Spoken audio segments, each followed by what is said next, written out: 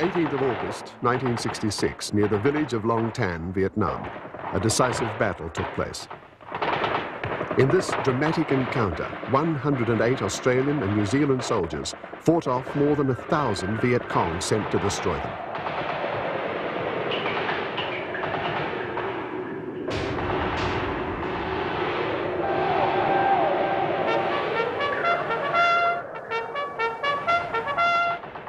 If the Viet Cong had won this battle, the Vietnam War might have ended much earlier for Australia and New Zealand.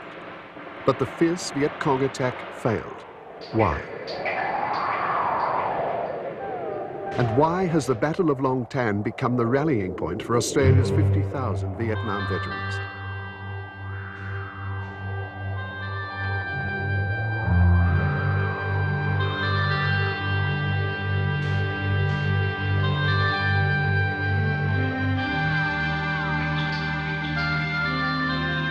In 1965, the Army of the Republic of Vietnam was losing the war against the Communists. The Saigon government was near to collapse. The United States intervened. It escalated the war and called for Allied support.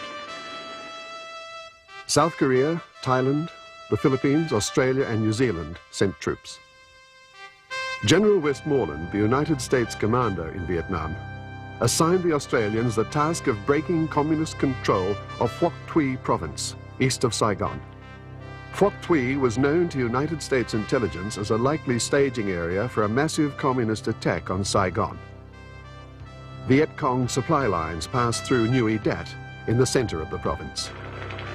In a bold move, the Australians occupied Nui Dat, disrupting the Viet Cong. But the Viet Cong at that time were more concerned with the Americans. To defeat the Americans, we had to increase our forces. The Australian mercenaries were at first only a minor problem. Our forces outnumbered the Australians. Our 5th Division consisted of 274 and 275 regiments, supported by troops from North Vietnam, plus D445 Guerrilla Battalion. D445 also had some support from the population. For we were fighting a people's war, and we mobilized the people to fight. Our forces could easily hide among the local people. We wanted to liberate the people from the corrupt Saigon government and provide land.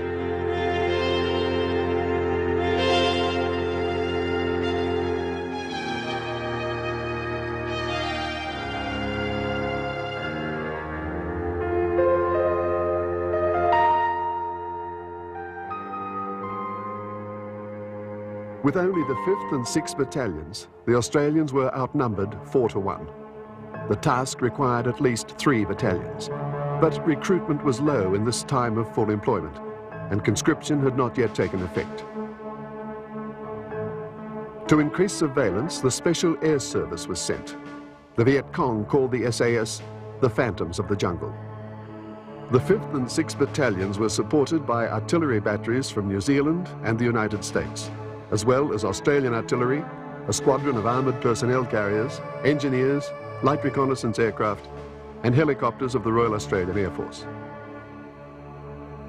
Brigadier Jackson, the Australian commander, could call on the United States Air Force and an American cavalry regiment located to the north, plus a division of American infantry. As well as outnumbering the Australians, the Viet Cong were also dedicated soldiers, fighting on familiar ground. We have to humiliate the Australians or lose face with the people, but the American forces are our main target. By defeating the Australians first, we will learn how to defeat the Americans. Our liberation forces are not afraid to fight the Australian mercenaries. The Vietnamese were a war-hardened people. They had expelled Genghis Khan's army, and later the Chinese, the Japanese, and the French.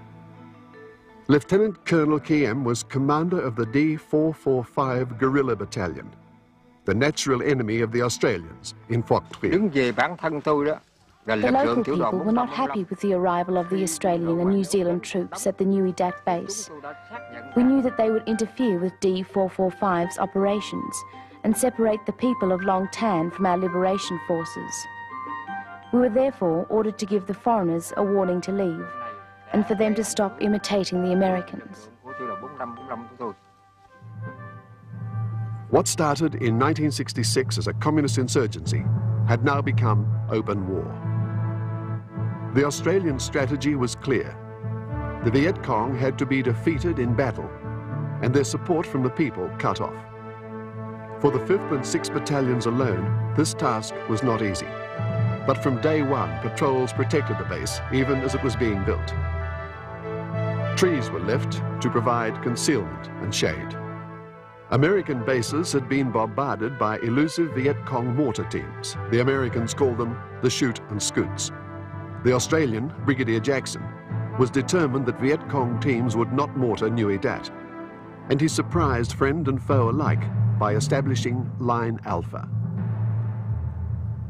Line Alpha was the area within Viet Cong mortar range. All Vietnamese living inside Line Alpha were resettled.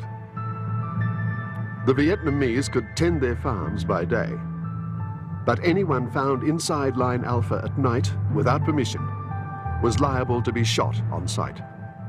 Thus, a huge area of Phuoc Tri was declared off limits to the Viet Cong.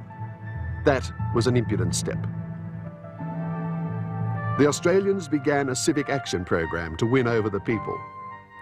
The civic action policy prohibited brothels and shantytowns near the base and protected village economies by restraining Australian spending.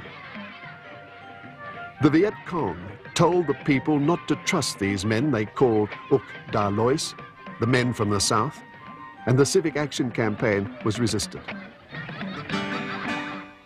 The Viet Cong welcomed the start of the monsoon season, as the slush and cold made life very difficult for the Australians. One digger commented, "This is the only place where you can be up to your ears in mud and still have dust in your eyes." Another soldier wrote, "Shoes, boots and Bible go mouldy quickly. The termites half devoured my toilet roll last night. The ants ate the plastic covering of the phone lines and the fluorescent helicopter marking panels. There are some dreadful skin complaints up here. I've seen men without a clean piece of skin on them." Before the Viet Cong could be defeated, they had first to be found. This search was the job of Australian intelligence. The Australians had 4 main sources of intelligence: American, South Vietnamese Army and police, and Australian patrols. Australian intelligence trusted only the 4th source, its own infantry and SAS patrols. In this era, before computers, Australian intelligence graded the reliability of the daily flood of reports on the Viet Cong from A1 down to F6. A1 meant the report was proven, and F6, though, was not false but unproven. And F6 may really have been A1. The system was virtually unworkable. The Viet Cong needed their intelligence about the Australians.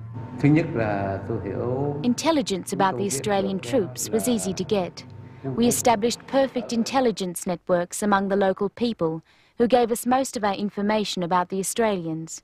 We also planted agents in the Saigon Army and the administration to report on the activities of Australian troops, and we obtained confessions from the captured Vietnamese. We also obtained good intelligence from the mass media, such as the BBC, Voice of America and Armed Forces broadcasts. We even monitored the Australian military communications and learned about Australian tactics. Our villagers counted the guns of the task force artillery batteries.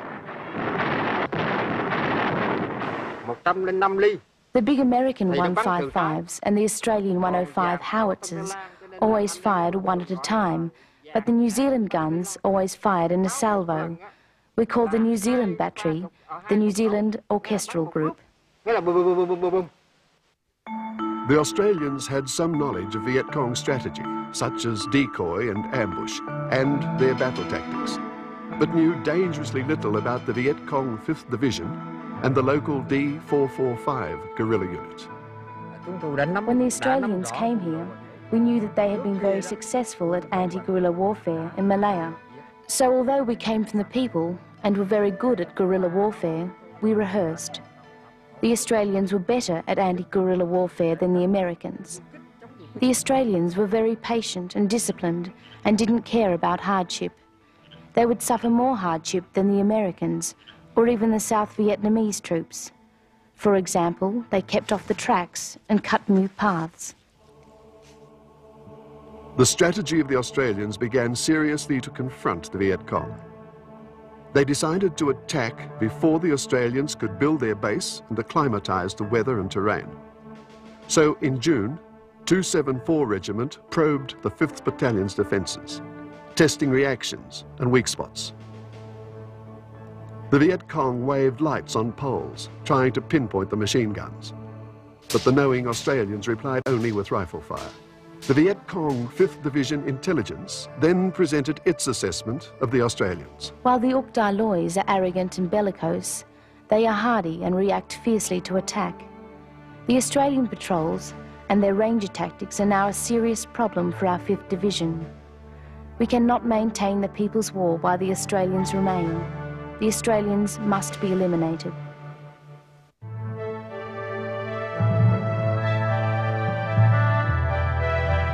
Australian intelligence tried to complete a mosaic of Viet Cong intentions and locations.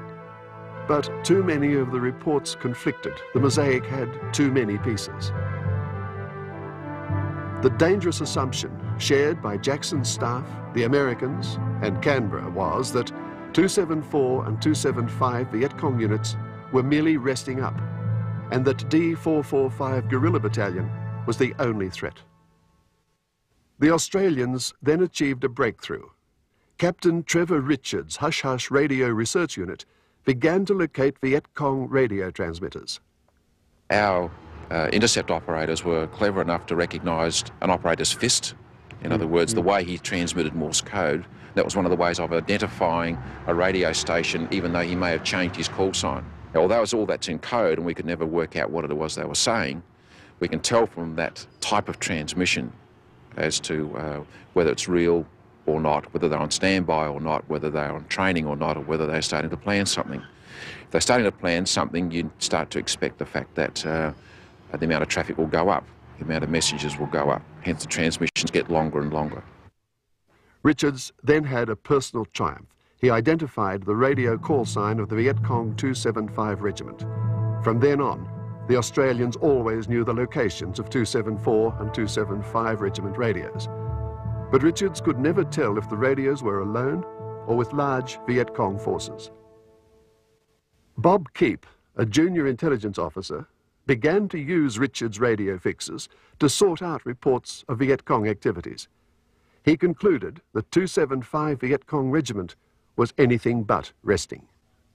Somewhere late in July, I became aware that there was a new formation in the area, in addition to D445, the local VC unit. I became aware of it through looking at some intelligence that was passed to me by Porky Richards. Unfortunately, in the absence of a declaration of war, the dissemination of that sort of intelligence was very much restricted. And in fact, apart from Porky and myself, only 3 others had access to it. John Rowe, Dick Hannigan, and the Brigadier Jackson. Being the junior member of that group, I was unable to press my point of view that this formation was North Vietnamese. Keep's claim was politically very unpopular. But of course, nobody would have been anxious to have had a regiment in Phuoc Toi, because there was so much of a vested interest in that we had control of Phuoc Toi.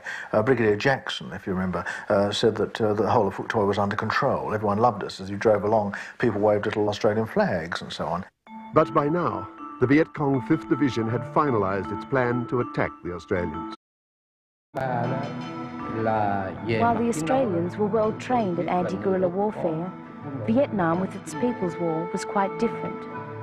We decided to lure the tiger away from the mountain. We would mortar the Nui Dat base as if we were going to attack it. This would draw out a reaction force into terrain ideal for ambush.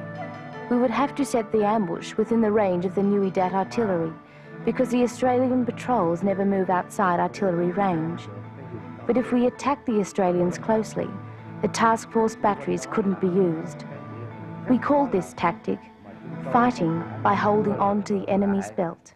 The chosen battle area is the rubber plantation at Za Long Tan. The Australians will not expect a large force so close to their base, and helicopters cannot land in the rubber trees or the nearby rice paddy. With the tall tree canopy, we will not be seen from the air. The foreigners will be drawn well into the rubber plantation. D445 will attack from the southeast and the west, and 275 Regiment from the north and the northeast, to surround and annihilate the enemy quickly, then escape before the artillery arrives. Anti-tank mines will be laid on the road from the south. 274 Regiment will ambush any American armoured reinforcements coming down Route 2. Throughout July, the Viet Cong stepped up the fighting to learn Australian tactics. In one big skirmish, the Viet Cong held onto B Company's belt so fiercely that the Australians called artillery down almost onto their own positions, and 2 American Chinook gunships were heavily machine-gunned from the ground near the Australian base. But when the Viet Cong reconnoitred Long Tan to plan their ambush, they were detected. Only a couple of weeks before the Battle of Long Tan, the direction finding fixes I was getting on what we believed to be 275 VC Regiment indicated they were starting to move cross-country from the eastern border area towards our base. Brigadier Jackson put his base on alert and prepared to defend his perimeter. He sent Bob Keep to ask for American help. The Americans laughed at the idea. They had spent much time and money trying to find the Viet Cong and did not wish to scare them back into hiding. The Americans wanted the Viet Cong to attack the Australian base, a decoy, so that American and Australian forces could then destroy the Viet Cong units. Keep departed, feeling very embarrassed. No attack came, and the Viet Cong 275 radio moved away again. The Australians breathed a sigh of relief and concluded that the Viet Cong had no immediate designs on their base. But to Bob Keep, the visit of the 275 radio meant only one thing. The Viet Cong were, in fact, planning to attack the base in force. On July the 29th, Keep attempted to warn his colleagues. He wrote, "The Viet Cong could mount a multi-regimental attack consisting of 274th and 275th Regiments with D445 Battalion, either from the east or from the west, or simultaneously from both directions. VC forces in the area pose a direct threat to the task force. This conclusion is supported by usually reliable sources." Captain Mike Wells, Australian military advisor, reported that his Vietnamese agents had news of a big Viet Cong build-up. Wells was an astute officer, and the Viet Cong had put a price on his head. His radio call sign was Violet Honey, a name the Vietnamese could not easily pronounce. But at the Australian base, Wells' agents were not fully trusted. Whilst it was appreciated, the information I passed on, I feel personally that it was more put aside as, well, yes, we'll use that as background, but let's get on with what we've got sort of stuff. And I wonder sometimes if they realise the depth of the information even through the American system, which they would have had access to as well, but in the piecing together and the proving of this sort of information. It was seriously enemy movement in the area at that time, apart from just the odd contact, the odd probe, 2 or 3 here and there. We started getting reports where the soldiers seemed to be a lot more trained. There is a difference between a panic of a local VC letting rip with a machine gun as to one with a controlled bursts and controlled withdrawal. This started to alert me that there were trained soldiers out there, or that I'd misjudged the level of training of the local VC company. I wasn't sure what, but I did know there was something out there, and I had no idea what it was, where it was, or what it was going to do. But I just had this quite certain feeling that there was something there. SAS patrols brought in sketches of the enemy in regular army uniforms. Australian intelligence overlooked the fact that these were not local guerrillas, the farm dogs, but main force troops, the Tigers. Bob Keep found himself the odd man out. When the attack didn't come on the task force base camp the way Keep thought it would, he gave me the impression that he was really out on his own on this, and he was out on his own. We still, 3 or 4 of us, were still fairly well satisfied with what he was saying was correct. In early August, the Viet Cong began to starve the Australians of action to create a false sense of security in the base. The young diggers began to joke about D445, calling it the Phantom Battalion. Keep became more and more anxious. He bypassed authority and went to Saigon to appeal to an old friend at the Australian Embassy. Bob Keep came down to see me at my villa in Saigon, and an old friend, I welcomed him enormously, and at dinner that evening he said he had a problem, and he said the problem was that he felt that there was a regiment in Phuoc Toi province. Well, I said, of course, this is quite incredible, you know, otherwise we would have known about it, but he said he had this hunch. Now, when an intelligence officer has got a hunch, then you follow. Well, I then, the very next day, went into my sources behind the green door, and I put it to them in fairly circumspect terms. I said, you know, what have you got on a regiment in Phuoc Toi? They, of course, were as incredulous as I was. Nonetheless, we put the searchlights on. And when I say we put the searchlights on, that means we put the whole array of signals intelligence, agent reporting, everything which we had. The whole searchlight was put on Phuoc Toi province. But after 3 days, there was nothing. And I got on the phone to Bob Keep, who'd gone back by that time to Phuoc Toi, and said, listen, Bob, I put everything into this, and there's no evidence whatsoever of any major formation in Phuoc Toi province. Chance then intervened. Bob Keep fell seriously ill and was evacuated to Australia. Without Keep, the belief that the Viet Cong had abandoned Phuoc Toi became stronger than ever. We will attack the Australians on the 17th of August before our National Liberation Day. We know that a big Australian defeat will unseat the Australian Liberal government and influence the Manila Peace Conference. Australia's losses will discredit America and her puppet allies and end the war early. I think that Bob Keep was like most good intelligence officers throughout history who've blown the whistle. He had this hunch there was something there. And it's quite wrong that the system wasn't flexible enough to have run with his hunches, because even though they had come to me to have it checked out, and even though we had mounted this incredible surveillance capability and come up with a negative view, I think the people who were in Phuoc Toi themselves could perhaps have paid more attention to his warnings. But there's no doubt that it was, I think, one of the biggest intelligence blunders of the war. Reports of Viet Cong movements continued, but still failed to convince. On the 11th of August, an agent reported a Viet Cong battalion at Long Tan rubber plantation and 2 Viet Cong companies south of Long Tan village. While flying near Long Tan on the 13th of August, a helicopter's glide path indicator detected a Viet Cong transmitter. A reconnaissance pilot saw new tracks near Long Tan plantation. I was flying around that area with an American Air Force officer. He was attached to the task force at the time, and he had the job of the day to look around and find landing zones for helicopters. And that took about 3.5 hours. And while we were looking around, I could see quite a lot of signs that the tracks, roads and things had been used fairly extensively. Because of the muddy sort of terrain there, any tracks in that showed up extremely well. Suddenly, Richards again plotted the Viet Cong radio, moving towards the Australian base.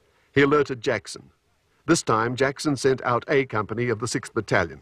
Could this mean that 275 Regiment was approaching?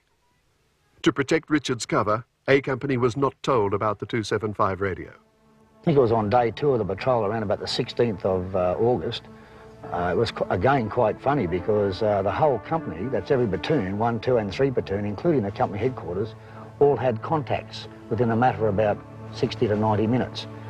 And so that automatically let us know that there was some enemy in the area. An SAS patrol well to the east of Long Tan found signs of the Viet Cong, but these were not seen as a threat. Jackson's staff saw no warning mosaic forming. The 275 Regiment had been sighted in a dozen different places at once. Like the American command before Pearl Harbor, no one was really in the mood to be attacked. But on the 16th of August, a warning came from the US advisor at Duc Tan, 12 kilometres to the north. I was in his office and noted on his battle map on his wall 2 large sweeping red arrows that were coming down from the northeast, down south, and then pointing west towards the Nui Dat base. Both of the arrows indicated movement of regimental battalion-sized group of VC units or formations. I found this somewhat startling as we weren't aware of such moves. A Company and SAS patrols had found no big units in that area, so the American warning lacked heavy proof. D445 was in the Maytown Mountains at this time. We rehearsed the ambush with some of 275 Regiment, using a big sand model that we made. On the night of the 16th, we marched into Long Tan and deployed between the Long Tan Committee House and the middle of the rubber trees. In the pre-dawn darkness of the 17th of August, the 275 team fire on Nui Dat to decoy out the Australian patrol. The bombs wounded SAS soldiers, engineers and artillerymen. The problem was we were getting indications that these shells and mortars were being fired from all around us. I mean, if one believed all the reports coming in, we were being attacked from all sides.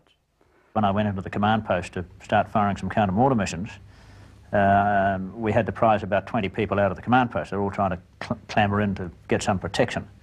Yeah, number 2 gun took a recoilless round in the sandbags that protected.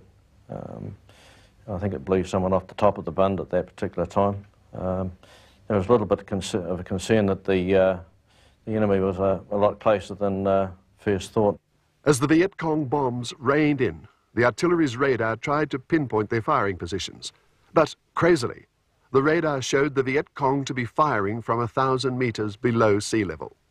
The radar was tracking a particular bomb for 2 or 3 seconds and then flicking off that bomb onto another stronger signal, and this is what happening. So the radar the radars were having a problem giving us any sort of location. In fact, they weren't giving us any locations. As the bombs landed, the Australian base expected a massive Viet Cong attack out of the darkness. But no attack came. Using a pre-arranged firing plan, Australian artillery opened up towards the sound of the Viet Cong mortar primaries. The Viet Cong shelling suddenly stopped. It was the first defeat of the Viet Cong shoot and scoots. In 1966, I was a medic in the Liberation Forces. On the 17th of August, I treated wounded from the 275 Regiment that had been shelling Nui Dat. The counter-bombardment hit them. The bodies of 3 of the recoilless rifle team were buried just north of here. The Australians reacted immediately. A Viet Cong mortar attack from within the free fire zone could not be tolerated. So while A Company sought the 275 radio east of Long Tan, B Company was sent out at first light to catch the Viet Cong mortar squad. A hopeless task. Again, for security, B Company was not told about the Viet Cong radio. B Company soon found the Viet Cong mortar positions. Blood trails and recent tracks led east. They followed these tracks, but they split, going north, east and south. B Company camped, ready to resume next day. The Australian base maintained its routine. A sudden attack was no longer expected. The intelligence summary for the 17th concluded, an attack on the task force is unlikely. But also on the 17th of August, the main body of 275 Regiment arrives undetected at its position just north of the rubber trees of Long Tan. With D445 to the southeast, the trap is ready. If the Australians take the bait and come out, victory will be easy. On the next day, the 18th of August, it seemed safe enough for pop singers Little Pattie and Col Joy to give the base its first concert. B Company resumed tracking the Viet Cong, but 2 of its 3 platoons were ordered back to base for a health break at Vung Tau Beach. The 1 remaining platoon of B Company was too small a force for safety, so D Company under Major Harry Smith was ordered to take over the job of tracking the Viet Cong. Smith, an ex-parachute instructor, had made D Company the fittest on the base. Smith was a veteran of the Malayan anti-communist campaign, as was his big, good-humoured Sergeant Major, Jack Kirby. Half of D Company's young conscripts had never seen action, nor had Smith's 3 platoon commanders. Most of Harry Smith's young officers and men had come to feel that the Viet Cong had decided to avoid the Australians and had left the province. But their sergeants were veterans, and their old soldiers' instinct told them that trouble was brewing. With D Company was the New Zealand artillery observer, Captain Maurice Stanley, and his radio operator, Bombardier Willie Walker. Stanley's role was crucial, for his radio provided artillery protection for the patrol. 4 Australian patrols were then east of Nui Dat. A Company, returning without finding a large force of Viet Cong, B and D Companies, and an SAS patrol farther east. B and D Companies met at 2 p.m, and Major Ford of B Company showed Harry Smith the Viet Cong mortar positions. The 32 men of B Company passed west through D Company's 108 soldiers, moving east. As D Company approached the edge of Long Tan rubber plantation, they could hear the Little Pattie concert. They felt that this was just another routine patrol. The Viet Cong would surely have been in the next province by then. Well, we came up out of the Sui de Beng over a little rise, and there was a patrol moving from right to left across our front. I noticed the patrol that was coming across us, and they had white tape in their bush hats, and I just assumed that they were an Australian patrol that had sort of got out of the way. A group of EC walked between the forward section and the platoon headquarters. I saw the VC first and thought that's not right, and I opened up fire and recovered an AK-47. The Viet Cong fled east into the rubber trees, leaving 1 dead. But no one at this stage realised he was a 275 Regiment Tiger, not a D445 farm dog. When we heard gunfire to the west, we were surprised, for we thought the Australians had all returned to their base. We quickly prepared to fight. When the Australians were 50 metres away, we opened fire and advanced, using the terrain and the rubber trees as shields. We wanted to get close to the Australian troops to besiege them and to avoid their artillery. But the Australian troops fought back very fiercely.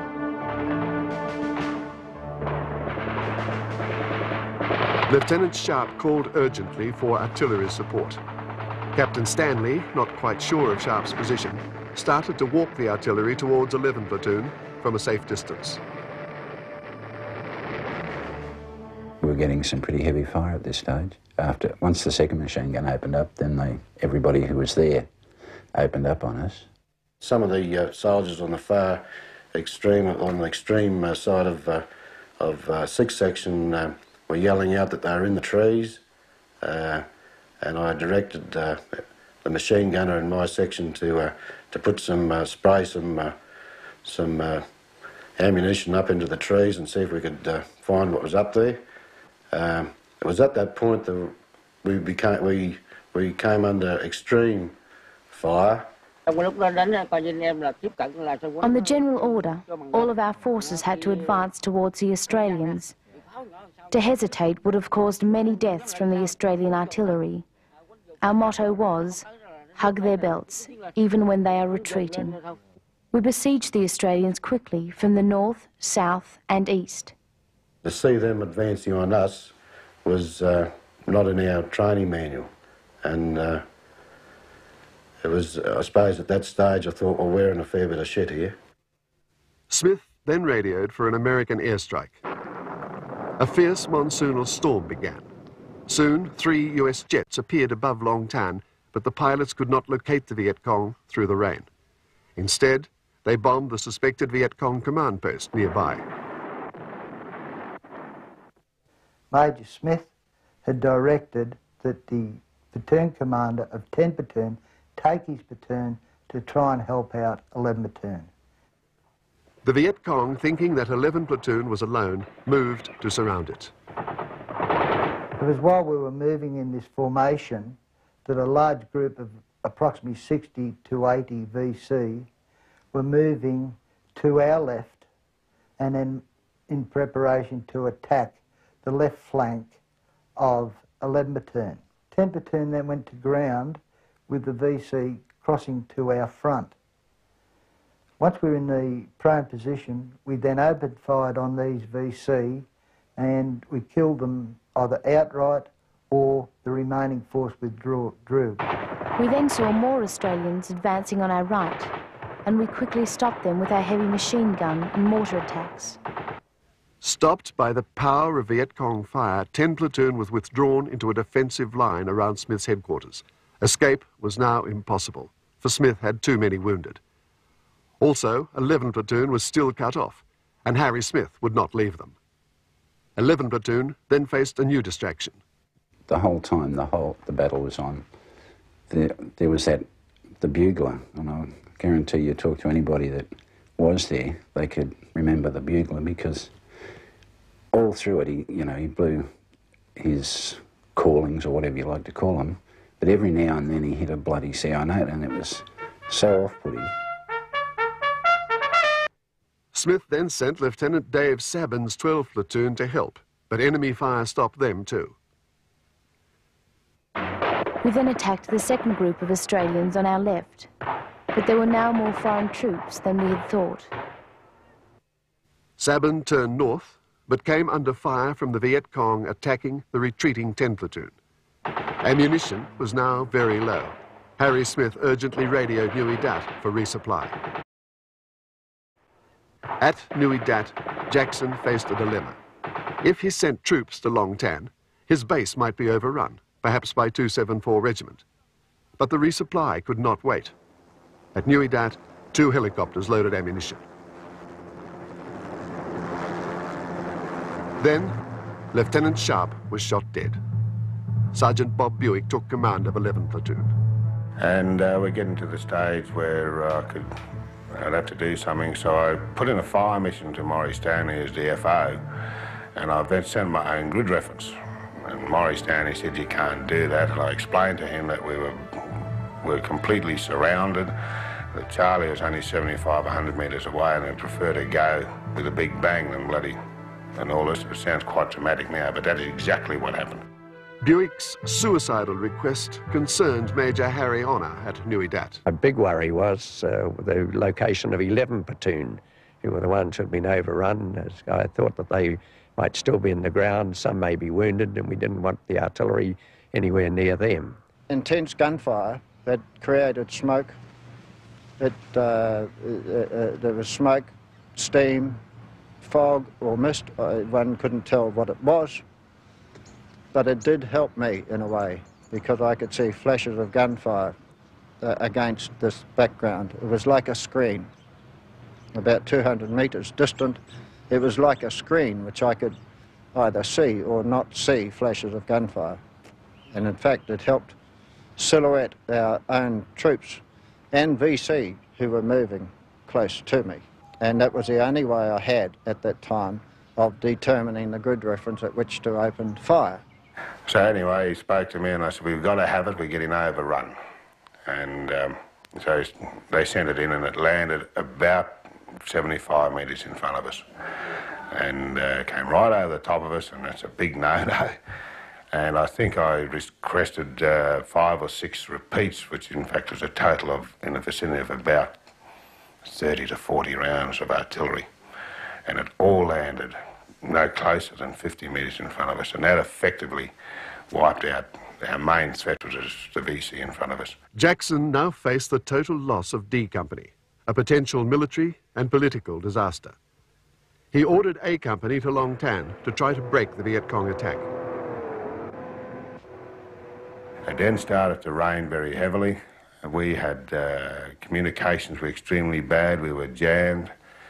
After we replaced the antenna on our radio that had been shot away again, And we decided when it started to get dark, I said, we've got to do something. I think the platoon strength down at that stage of the game was down to about 12. Now, we went out with 28, and there was effectively about 12 of us left, all the rest had been killed and wounded.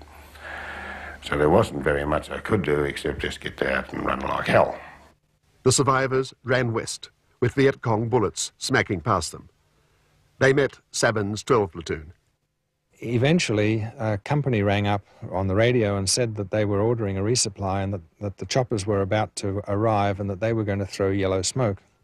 The penny dropped for me, and I realised that the only way I could get the survivors from 11 back is not by going to meet them, but by throwing yellow smoke in their direction as far as I could, hoping that they would see and come back to the yellow smoke. We knew roughly where 11 platoon would be because to both sides of them we could see enemy movement, and we were being fired at and we were firing upon enemy to the 11 platoon's flanks. So we knew what direction we could expect them to come from.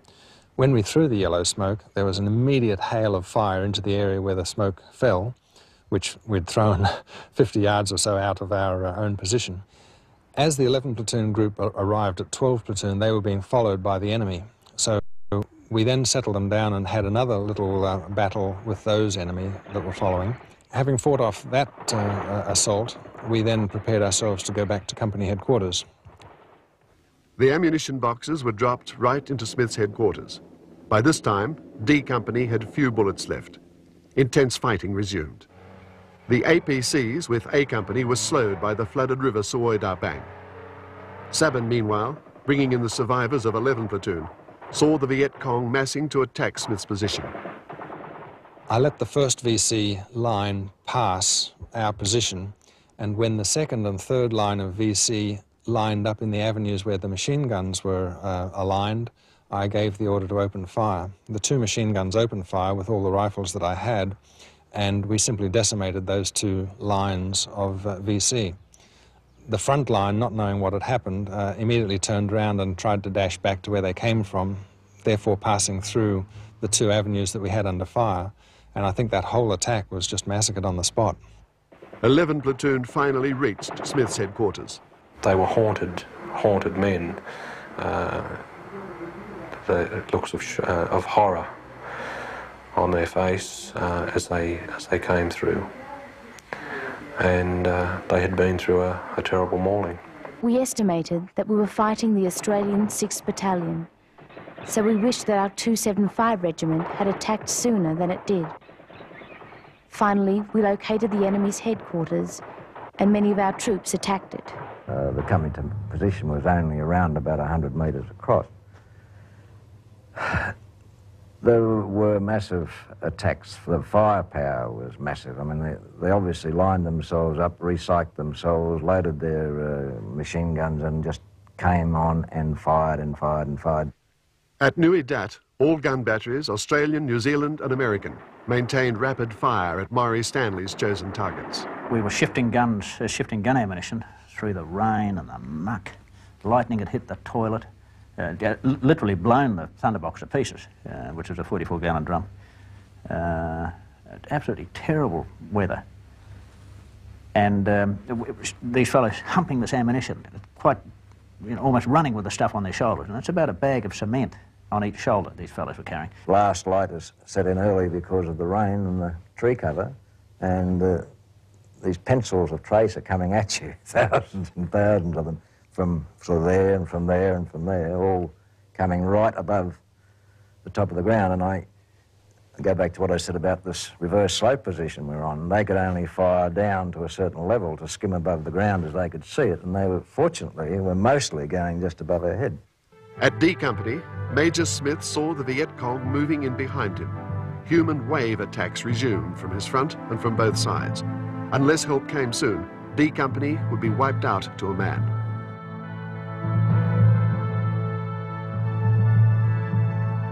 The enemy persisted in these large force attacks, and I knew ammunition was getting critical for the third time, and there was no more ammunition to the rear of us.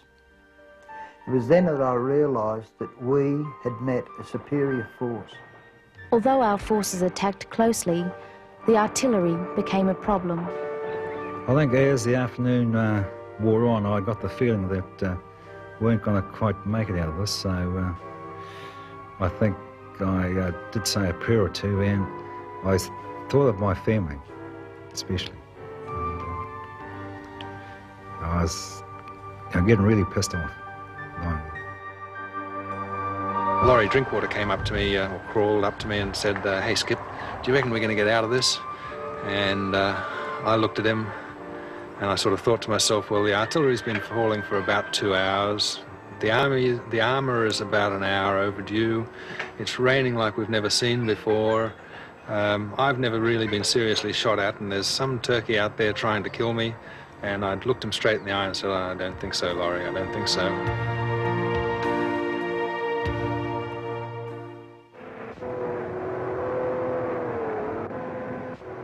We were moving through young rubber trees and through what turned out to be a fairly sticky sort of weed about waist deep in height. And for this very reason, we virtually drove in on top of elements of the VC, which later turned out to be parts of D445 battalion, without seeing them. We only saw them when they stood up in front of us. And at that stage, we came under fairly heavy fire. The first thing I thought was that I'd come on D Company. It's raining, you understand, and the visibility's not all that good. As I peered at them, they had webbing and the gear on, and they had bush hats, but the bush hats were round. And almost at that instant, a far right-hand carrier, commanded by Corporal Goss, in fact, came across the radio saying, they're the enemy, and with that he opened fire. And then we opened fire across the line.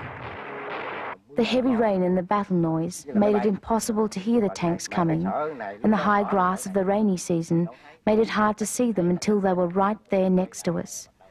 We felt determined and unafraid, and we turned and fired at them. I raised my pistol and fired twice before being shot through the head. The bullet went in one side of my head and out the other. My half of the platoon in the armoured personnel carrier that I was in dismounted, and so did the other half from the adjacent personnel carrier. We then moved into extended line on the right flank of the company, and we actually commenced to assault towards the enemy, which at this stage were starting to stand up and stream from left to right in front of us.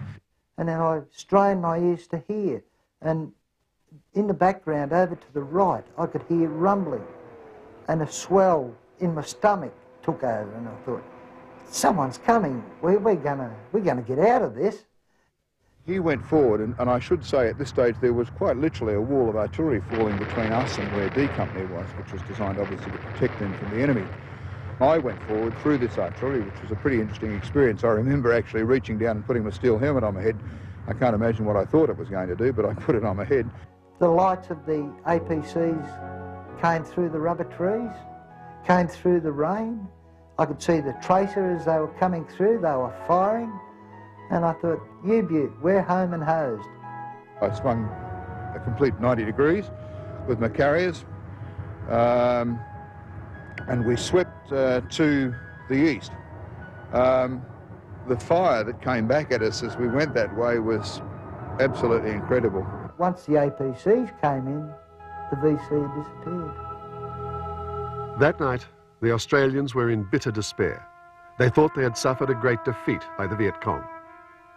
1/3 of D Company had been killed or wounded, a huge military and personal loss in Australia's small army. But next day, when the Australians re-entered Long Tan Plantation, they were amazed to find hundreds of Viet Cong dead. Later, the captured diary of a Viet Cong commander listed his losses at 500 men. The Australians had won a great military victory. It's my estimation that because of the communication problems that the enemy was having, that he could never identify where the Australians were. Had he been able to do that at any stage during the whole 3 hours or so, if the enemy commander had simply said to his troops, form a line, stand up, let's go, and they would have just walked all over us, even without rifles, I think, at certain stages when we were running low on ammo. And they would have just been through us like a dose of salts. Viet Cong propaganda reacted quickly to their military disaster. They told the local villagers they had wiped out the Australians and that the people could return to their farms inside Line Alpha. The Viet Cong were awarded decorations for heroism against the Australians. The American and Australian press celebrated the Australian victory at Long Tan, ranking it with some of the great stands of military history. President Johnson awarded D Company the rare Presidential Unit Citation for courage in the presence of an armed enemy, and 15 Commonwealth decorations were awarded to Major Smith and his men. But Canberra denied the young diggers medals. To save face, Saigon awarded them national dolls.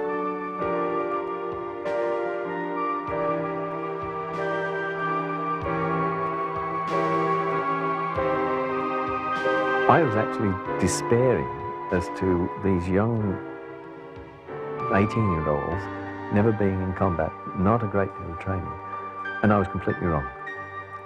Their strength of character, their ability, their bravery, exceptional bravery that they had, was the... I've been in 7 theatres of war in all, and I've never seen anything like it. At that stage, I originally came from England, and I had still got English nationality. And right at that moment, I just wanted to be an Australian. I was going to live the rest of my life here, but just the bravery of those men was the deciding factor that made me become an Australian.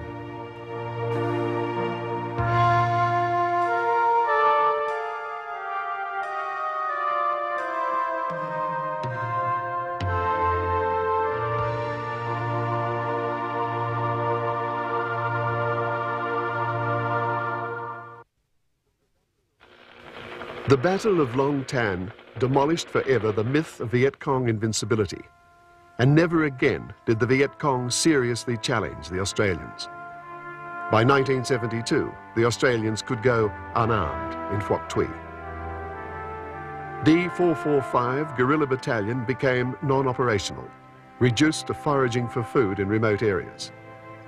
Media coverage of the Vietnam War has rarely recognized the Australian achievements in Vietnam. But in Australia, on each Long Tan anniversary, the Vietnam veterans march to tell the world we won our Vietnam War.